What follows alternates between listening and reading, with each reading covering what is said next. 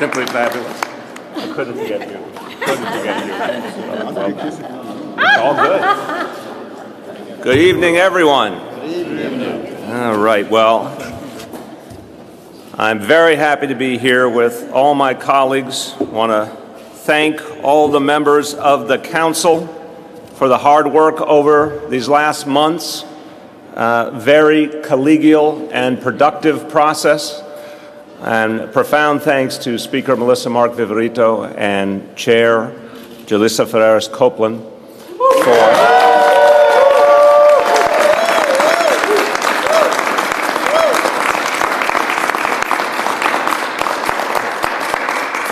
And I will say something at the beginning and something at the end, that this is the last budget process for these two great leaders, and that's going to be a loss for New York City. And I want to thank you for all you have done.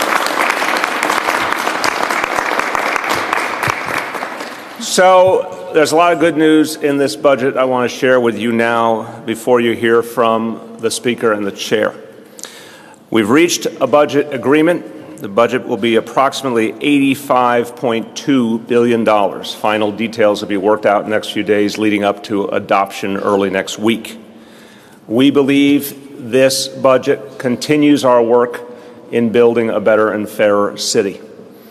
Quick overview I will present before you hear from our colleagues. Again, want to note a lot of hard work from the Council members, a lot of hard work from the Council finance staff, and of course, from everyone at OMB.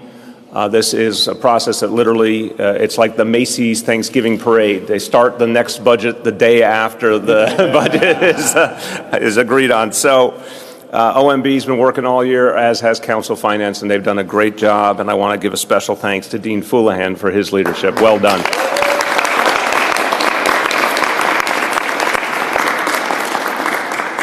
Our focus throughout has been addressing the economic reality of New Yorkers, understanding there's still so many people in this town who have trouble making ends meet and who need a better life.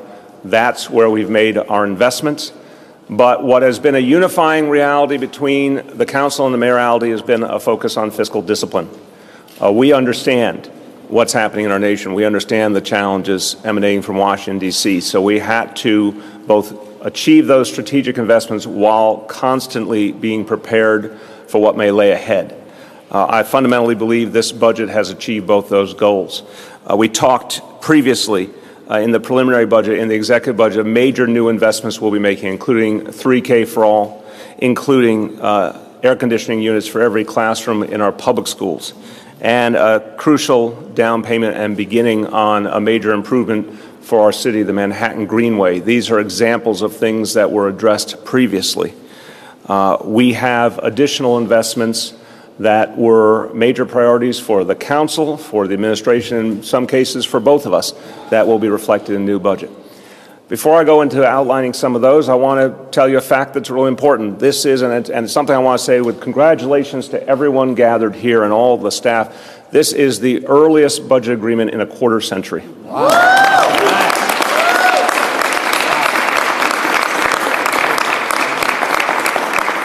The last time the budget handshake occurred this early was 1992. So a real example and a real evidence of the fact that there was a lot of unity and partnership in this process.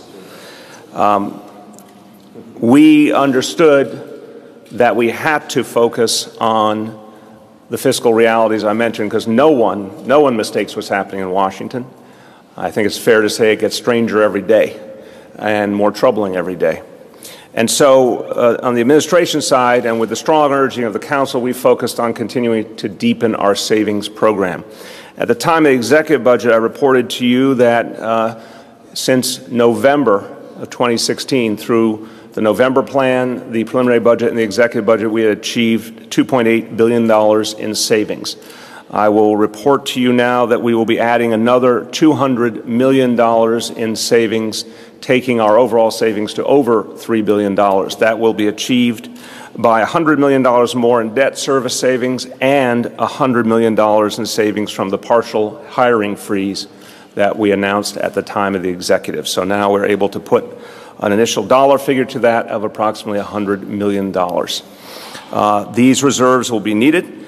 I have to say the Council over these last years has constantly focused in the discussions on the need to increase reserves. And I want to give the Speaker and the Chair and all my colleagues credit. That takes a lot of big picture thinking. There's obviously a lot of important things we would like to address and a lot of important constituencies out there, but this Council has consistently come back to the fact that while we're doing other important things, we have to keep building our reserves. And I want to credit them for that discipline and that focus. The reserves now will be the highest in the history of New York City. We'll be adding to them again in this plan. This will now be 4 years running. The Retiree Health Benefits Trust Fund will gain an additional $100 million and now will be pegged at $4.2 billion. The General Reserve will receive another $200 million and will now be at $1.2 billion. And the Capital Stabilization Reserve will continue at $250 million per year over the next 4 years. If you annualize that for the fiscal 18 budget, our reserves will total $5.65 billion, by far the highest the City of New York has ever had.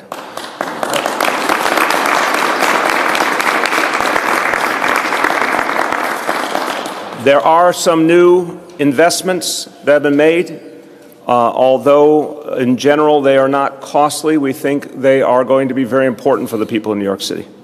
Something I've focused on as a parent and someone involved in our school system over the last 20 years has been the fact that we've never actually addressed a major gap in our school system, and that is the fact that many of our young people don't get physical education, don't get gym class, don't get physical activity.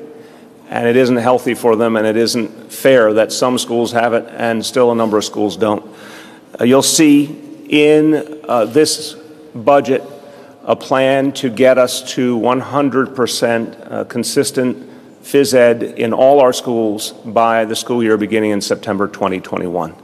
That means 197 schools that right now do not have permanent phys ed facilities will have those facilities by September 2021.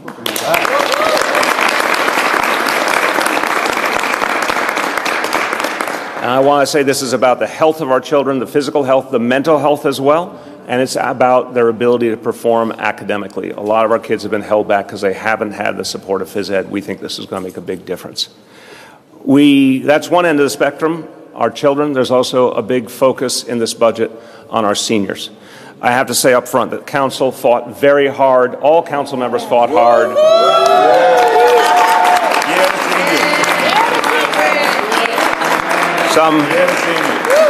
They all fought for the seniors, but some punch above their weight. And so, with the agreement we have reached, we will eliminate the home care wait list, and we'll be serving 3,000 seniors a year. There are other important investments for seniors, notably a new initiative to help caregivers. This is a growing reality as more and more seniors live longer lives, that more and more families need to provide care for their elders, but they also need support in doing it. This has been a major priority for the Council. So we'll be providing vouchers that will help caregivers to have support come into the homes and give them a break, because so many people are stressed and need that help, and I congratulate the Council on that major new initiative. We focus as well on those who have served us, and I have to say the reality of these last few days, having gone through Fleet Week and Memorial Day, a time of reflection on what our members of the armed services do for us and what we owe our veterans. And I want to thank all of the members of the Council. I want to thank, this has been a bipartisan initiative, and thank you, Councilman Matteo.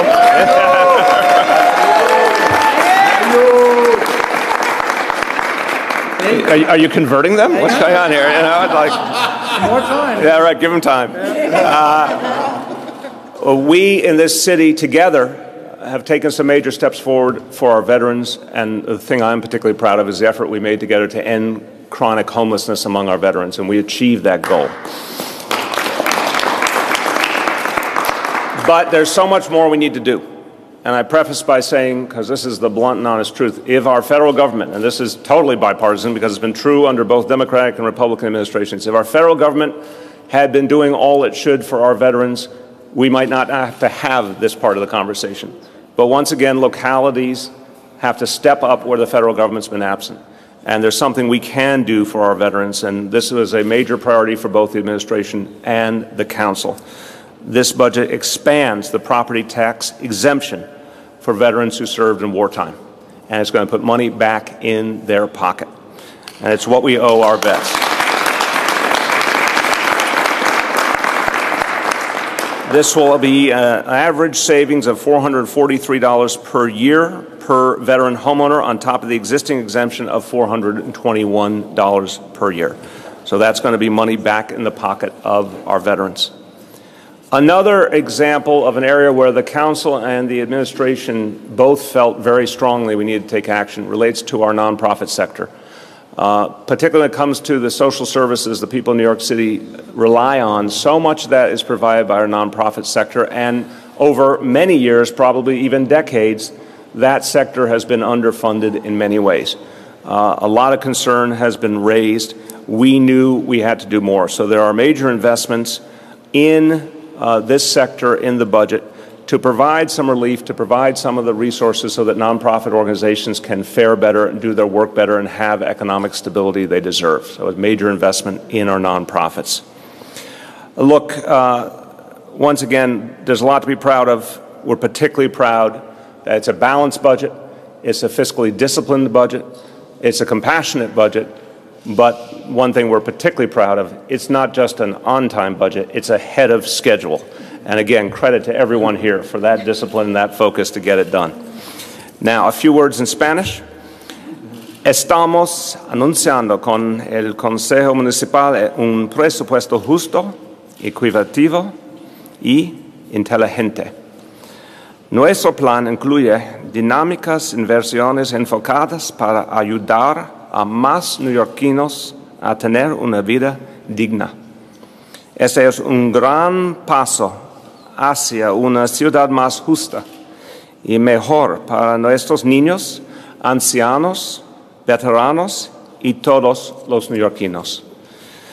With that, I want to just say, as I introduce the speaker, she has been an extraordinary partner over the last 4 years. We knew each other well before we each assumed these roles. We knew that we had a lot of respect and trust for each other. We knew that we shared values. We didn't know what it would be like to play these roles. We didn't know what our partnership would be like. We didn't know what the times ahead would be or what the issues we'd face would be. But there was a core belief that if you share values, a lot of good things can happen. And many, many conversations over many years, mostly in agreement, sometimes not. But we always found a way to get to a good outcome, and with great support from all our colleagues. So for me, I can tell you I'll be sorry when these 4 years are over, because it has been such a great and positive and productive partnership. As a progressive, I want to thank Melissa Mark-Viverito for helping to move this city in a new progressive direction, and the things she has championed are going to have a huge impact on this city for many years to come. So with that, I introduce the Speaker of the City Council, Melissa Mark-Viverito.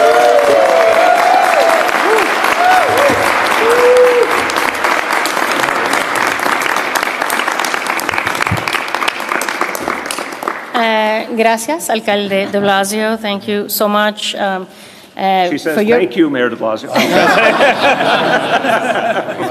Thank you so much for your partnership over these past 4 budgets, and really been an incredible experience to be able to serve this wonderful, beautiful city and diverse city, and make it a more inclusive city.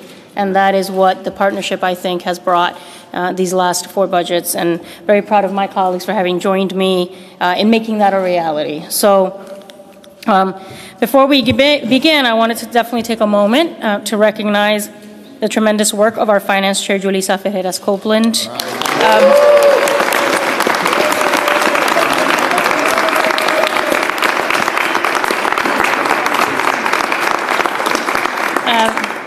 Chairing the Finance Committee is no small feat, and over the last 4 years, Julissa, alongside the Council's amazing Finance Director, LaTanya McKinney,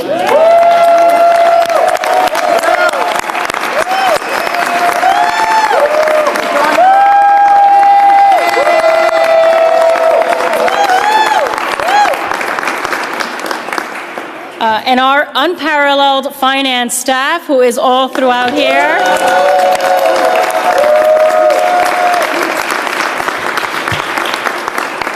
have brought real depth, substance, and analysis to the Council's budget hearings and have helped make this a negotiation process that we can all be proud of. I could not ask for a better friend or colleague than Finance Chair Ferreras-Copeland. Julissa, at a time when women are vastly underrepresented in elected office, including, unfortunately, here in the City Council, your tenacity, leadership, and staunch advocacy on behalf of all New Yorkers has been so very welcome and necessary. I know I speak for all the members and, of course, your constituents when I say that we will dearly miss our chica from Corona.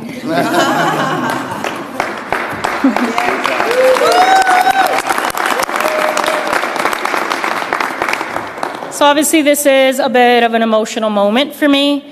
4 years ago, when my colleagues bestowed on me the honor of serving as Speaker, I vowed to make this a more open, transparent, and collaborative council. And that is exactly what we have been able to do. We have passed a record number of bills, established the most forward-thinking immigration policy in the nation, expanded our police force, invested in our young people, and shed light on the plight of marginalized New Yorkers as we turned the page on criminal justice reform and worked to make our city more fair and just for all people. And throughout it all, we have demonstrated that not only is it possible to govern collaboratively, it is necessary. Because we are most effective when we work together to build consensus around a greater common good. And that is what this budget reflects. Hundreds of hours of thoughtful, deliberative conversations, careful review, and a continued commitment to uplifting all New Yorkers across the 5 boroughs.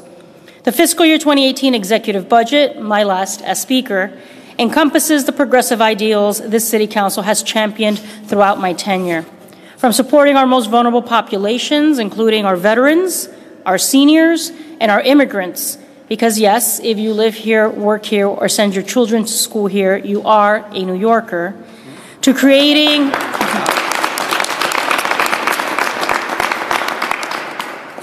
new job opportunities for our young people and expanding access to the city's emergency food assistance program.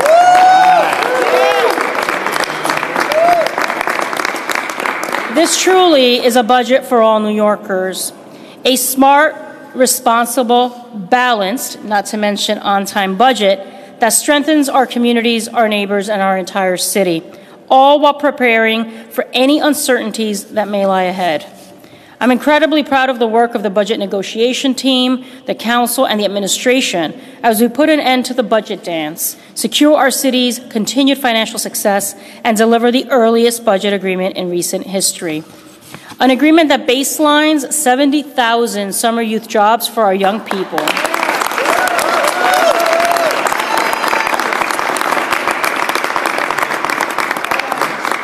A staggering investment this City Council has consistently advocated for. An agreement that supports New York City's bravest by providing $4 million to make sure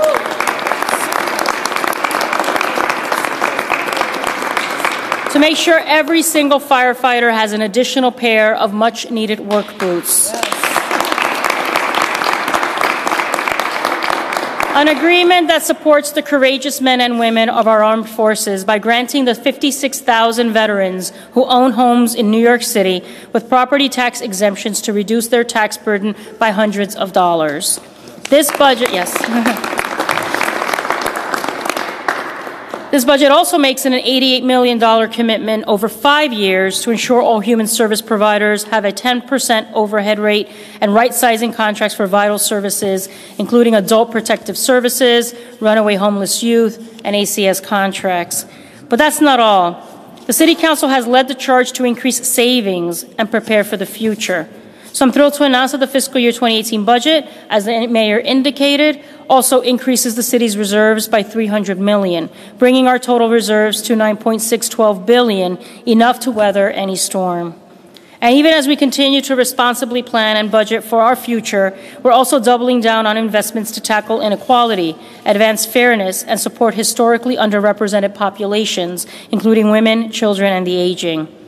That's why we're establishing a Young Women's Initiative office and investing $400,000 to support long-acting reversible contraceptives.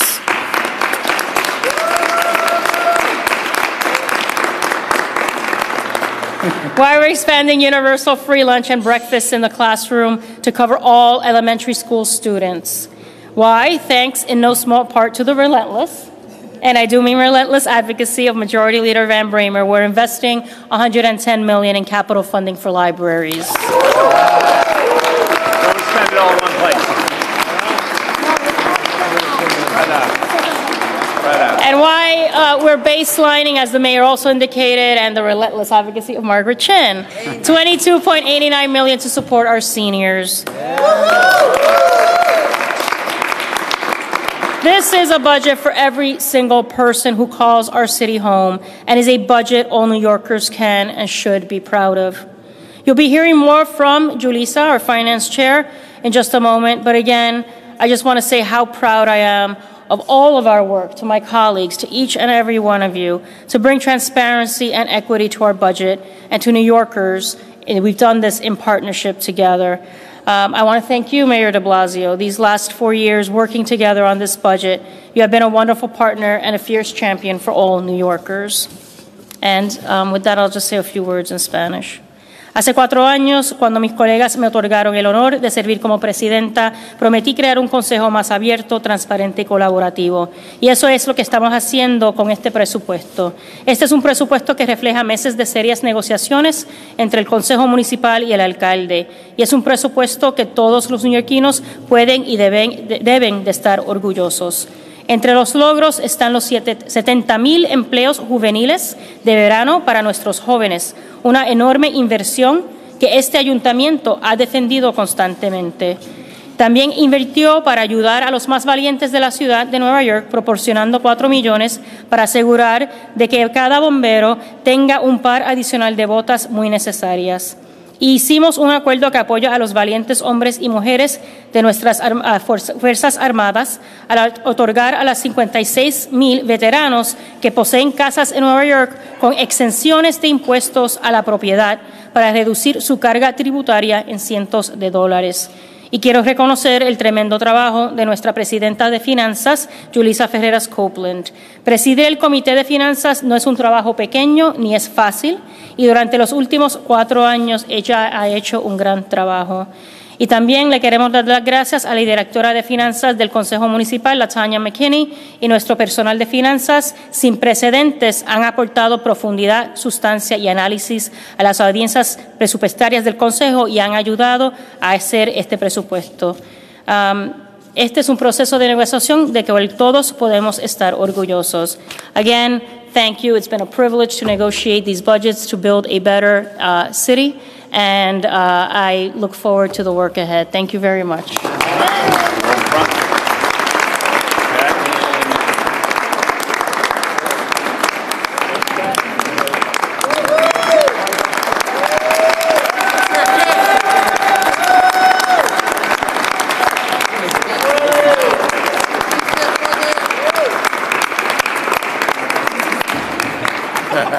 We realized we had to actually do a handshake. It's very important.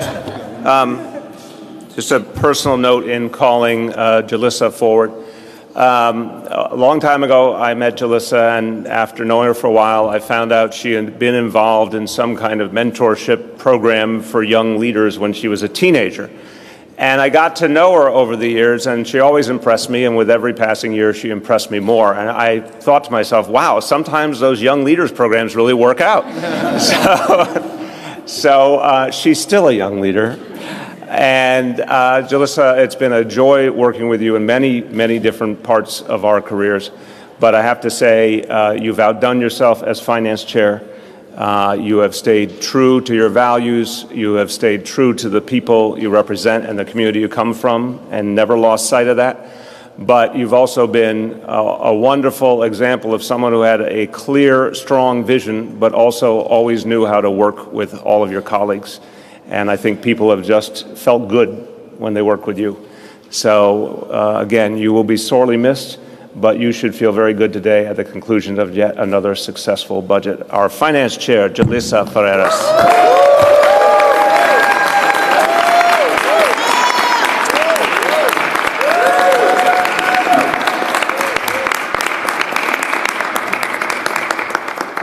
Smoother in my head.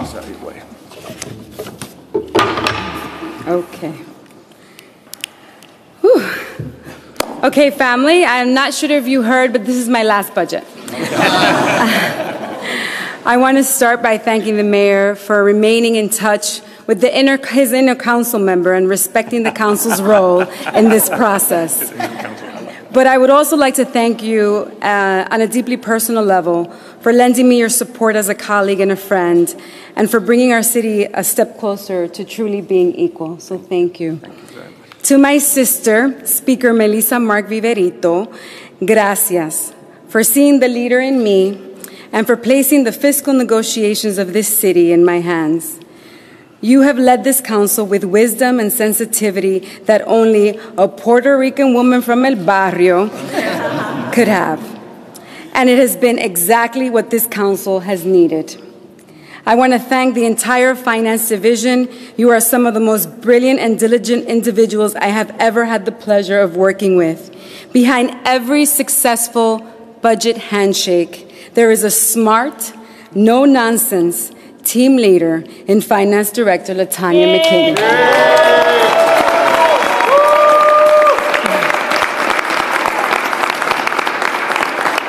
Thank you as well to Director Fulahan, the staff at OMB, and all of our commissioners. You have shared my commitment in this process, and it's been a pleasure working with you. I must also say that as we've seen with the women here today, we all benefit from having women in the room. One of your greatest hires, Mr. Mayor, and I want to just say publicly, is one amazing woman, and that's Emma Wolf. We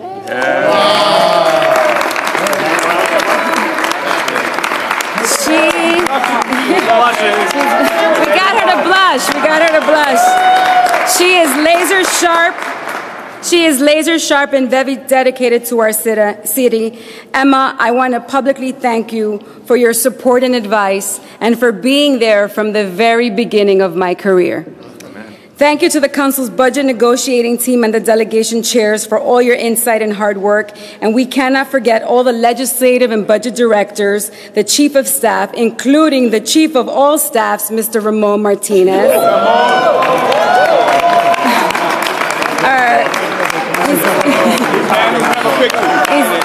He doesn't want you to take his picture, so he's not here. The central staff that allows us to be here, the district office staff. I want to thank the staff over the last 9 years for their dedication to our community and supporting me every day. I have had the privilege of serving as finance chair and representing my community for 9 years. I am grateful to my community for believing in me and giving this girl from Corona a voice and a seat at the head of the table.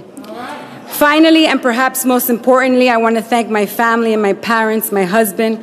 My husband, Aaron, has not only shown me true love, but supported me in every career decision I have ever made, because in his vows, he stated he wanted nothing more than for me to grow and shine. My mother, or as Julian calls her, Buela, has been a rock and my roots, allowing me to grow and flourish, all while keeping me firmly grounded and reminding me that when I walk into her house, I am not a council member. She has made tremendous sacrifice out of pure love. She is everything I want to be for my son. With that, I want to acknowledge the men and women standing behind me. Like me, they have made many trade-offs in order to be here. Every day they are fighting for better opportunities for New York City's families while often leaving their own.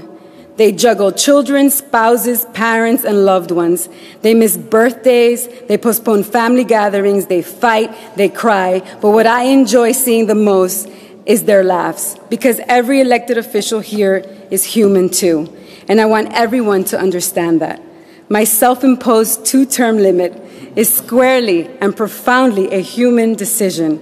I know it is customary in politics for us to speculate about why a person with so many opportunities would choose a different path.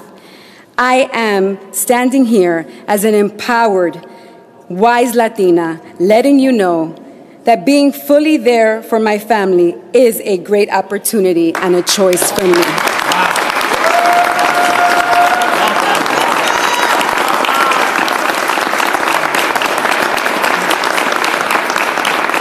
So with that being said, so now that we have that, and as the Speaker and I deliver our last budget for the city, I'd like to take a moment to remind you of some of the Council's great budgetary accomplishments. We've ended the ridiculous budget dance and focused on funding some of the most consequential initiatives, as the Speaker outlined. After 20 years of no enhancements, we expanded funding to beacon programs together. Amen. We established a year-round employment program for young people, and we've proven that supporting libraries and supporting cultural institutions does make this city better.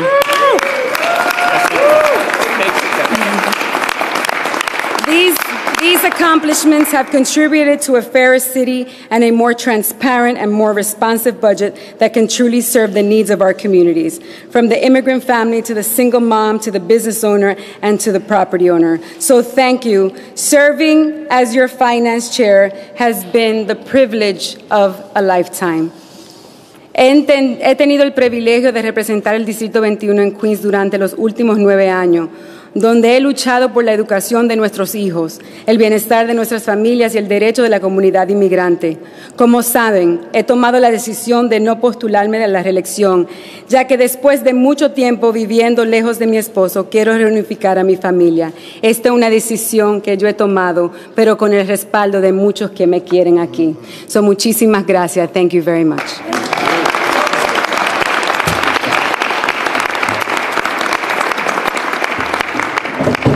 Okay, it is time for questions on this budget. Questions. Yes, ma'am. I didn't hear mention how you come to a conclusion in terms of the money for lawyers for immigrants who are at risk or are being deported. Will that cover lawyers for immigrants for all crimes or just for some crimes? How did that? Let me frame it for a moment. I'll give my views and the Speaker will give hers. Let's talk about what we agree on first. We agree that the City of New York should help undocumented people who are facing deportation. And that's been a strong consensus. We understand these are our fellow New Yorkers. These are families that could be torn apart. We want to be there in support. The vast majority of those cases involve people who have either committed no crime or a very minor crime. So where there is a difference and has been a difference is regarding those very small number of people, very small number each year, who are convicted of one of the offenses on our list of 170 offenses. And we have a difference on that. But it did not stop us from moving forward the pieces we do agree on, which is the vast majority of this program, to make sure that there is funding for those facing deportation, again, the vast majority of whom have either committed no crime or only a very minor offense that's not on that list. Hold on, we can do this. There we go. We have, in the City Council, we have maintained our New York Family Unity Project whole and complete. And we continue to believe that that system is a model that we would like to continue moving forward. And so we've actually put money in to preserve it as it is in its current form. So I'm not sure what the answer is. Is it you are going to fund lawyers who will defend immigrants? We are acknowledging a difference. Now I'm going to answer your question. We're acknowledging a difference. And right now, what we've all agreed on is there needs to be money for legal services for undocumented folks facing deportation. The issue will be resolved in the contracting process. Now, I have very strong views I've made clear, and the contracting process resides in the executive branch. So I'll leave it at that. Yes? If I can follow up, so I think 2 questions. So there's $10 million from the council for the program, and is the 16 that you had announced at the executive staying there? Dean Houlihan, come on over. Don't be shy. Don't be shy. You're so shy. Yes, the $16 million that was in the executive budget will be part of the adopted budget.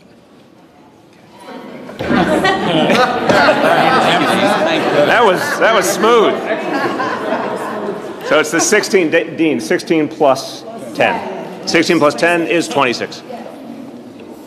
The 16 million, are you saying that you haven't decided yet whether or not that will cover? This is an example of the phrase détente. We have, no, it really is. We have a difference.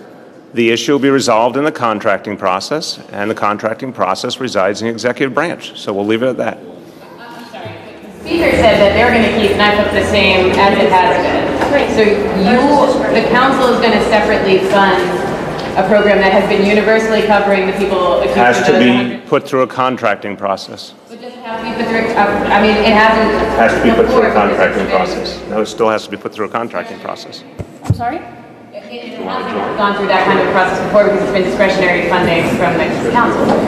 Well, I mean, Dean will explain the functional process to you. Yeah, well, there's differences in life. We agree on most things. Right. So again, the $16 million that was in the executive budget was delineated as we said during the executive budget, and it deals with a huge portion of the population that had not been served. The council is enhancing their program and putting that forward. However, it still goes through the administrative process, and it still goes through an executive contracting process through HRA, and that negotiation is still to occur. And that process will go, and the mayor was clear about the parameters that the administration has. I'm gonna speak to this. Yeah. Our expectation as a city council is that the program that we have put forward is going to continue and move forward in that way. So you're going to assign the budget though, and it's essentially going to have like a TK or like detailed TBA in it. I think that's fair. Can you explain why it is that you have this philosophical difference with the speaker? Do you think that the immigrants who are accused of those 170 convicted, do you feel that they don't deserve those legal? I think there may be legal services somewhere they deserve, but not with New York City taxpayer dollars. It's just as simple as that. We have a difference. It's just my philosophical view that that's not where we should be putting our money. And I think we have a lot of other things we need to do with that money, including the legal services for those who do not fall in that category, who are the vast majority of those who need the help. It's still a limited pot of money. I want to see it go to people I think need the help the most. Yes. Mayor, this is presumably the most dire financial outlook the city has seen since you've been in office, based on kind of the outlook you've given us in your preliminary and executive plans. And let me just interrupt for a second to say, I really want to clarify right at the beginning of the question. It's actually, in some ways, the least dire in terms of economic circumstances. It's the most dire in terms of governmental circumstances. The challenge is, as we've discussed before, we don't know how that's going to shake out. So compared to the year or two at the beginning, where I think we felt the economy was much more of a question mark, this is a situation where the economy is pretty strong in the scheme of things, and that's not what worries us. The projections going a few years ahead look relatively strong. It's an X factor in Washington, but we do not know where that is going. And that's why dire may not be the right word. There's a potential for something dire, but we don't know if that's what's going to happen. You've also cited slowing revenues coming into the city on taxes other than property tax. So I guess my question slowing revenue growth. Slowing revenue growth. Yeah. So my question is, with that circumstance in mind and with all the discussion today about fiscal responsibility, this budget is significantly bigger than the deal that you shook hands on a year ago. It's bigger than the deal that you put forward. How can it be both full of savings and a responsible deal and be growing? Fair question, because the reserves continue to not only be strong, but to be growing. And because we continue to find greater savings all the time, and we're moving into new areas of savings, like the partial hiring freeze, and we will continue to as needed. So the way I think I've come to understand budgeting through this experience over 4 years is you deal with the realities you know, and you prepare for the unknown. In terms of the realities we know, we have the revenue, and we have to make investments for the good of the city. But we have the biggest reserves we've ever had, and they are ample to address anything that could happen to us in the short term. If bigger, longer-term things happen, that's why there's constant updates in the budgeting process where we could make major course corrections if we need to. Let's see if there's any. Yes? We had been promised some details about the hiring freeze. I'll give you what I got so far, and then Dean can jump in, and we'll have more, obviously, between now and adoption. $100 million. All agencies will be touched by it. Three major areas of impact. One is any newly proposed hire will be evaluated by OMB, and they will determine whether to allow it to go forward or not. And this is, again, this is in administrative and managerial fields. This is not frontline service providers.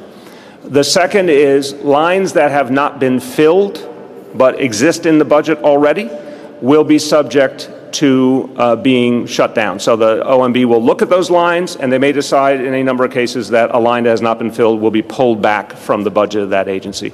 And then lastly, delays in hiring. There may be a line that there is a decision is worthy, but instead of hiring on one point in time, it will be delayed for the savings impact. That combination is going to net us at least $100 million. So the $100 million is a combination of all those three things? Yes. And that's $100 million worth of expected savings, right? Well, we're convinced we will have it absolutely for fiscal 18 expense budget, all agencies combined, minimum $100 million from the partial hiring freeze. See if there's any other questions. Any other questions? Yes. Go back over the what you were able to do on the nonprofit contracting. I think sure. The dollar figure and exactly what's in it. Sure. Yeah. Sure. There are two provisions. Remember, in the preliminary budget, we did a major wage adjustment for the not-for-profits. They had not had a wage. Actually, very early in the administration, together we did 2.5% wage adjustment and a minimum wage increase. Funded the minimum wage increase through the $15, which is unusual. So we did that in the preliminary budget. We added 3 years of 2% wage increases. So it's a 2% wage increase in 18, and then another 2% in 19, another 2% in 20. It's a compounded 6.12%.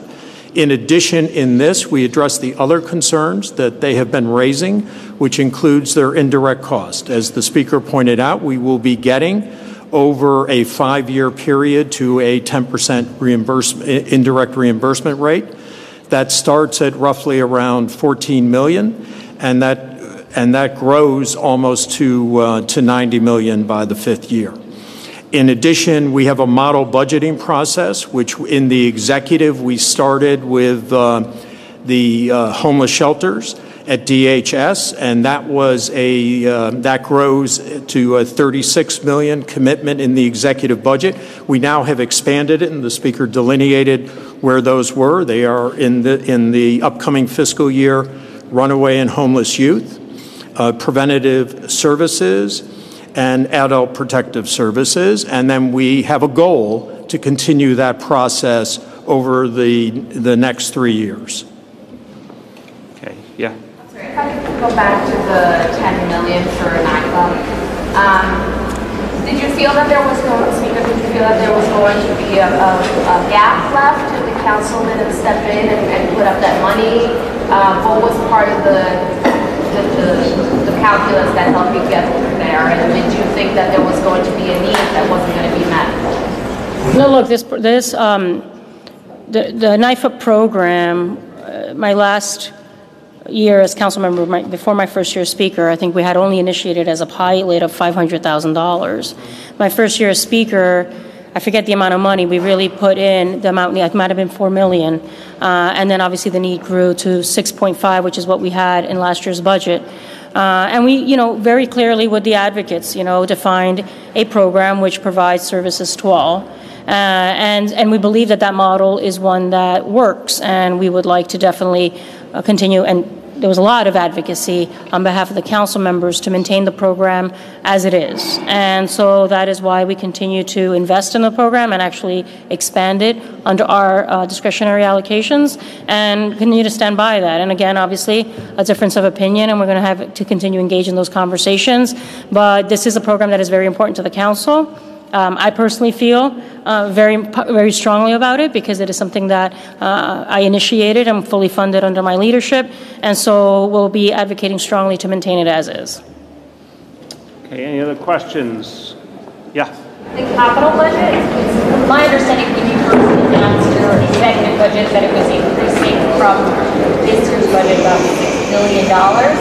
And knowing that, we have this new gym initiative, universal gym classes for everyone, that seems like it has a hefty price tag. How much is the capital budget now versus what it was the executive? So there are programs that have been added, and when we put out the financial plan, we'll give you the details that delineate that total amount. We're still finalizing the details. Yeah, I think there have been several meaningful pieces, but nothing that fundamentally changes the number. I think that's the bigger reality here. Okay, anything else? Yeah. Last one? Last one, or last two, go ahead. So you've got You guys are trying to negotiate who gets it, go ahead. Okay. we have you here. Did you or pressure or anyone on your staff pressure anyone on the parade? We're talking about budget right now, budget. I'm telling you, so if you have a budget question, because we do this every year, we talk about the budget at the budget announcement. So one more time, does anyone have a budget question? Otherwise, wait, is there a hand out there? No, we want to talk about the budget. So again, my friend, this is an annual thing we do. We talk about the budget when we have the budget handshake. So last call. All right, thanks everyone. All right.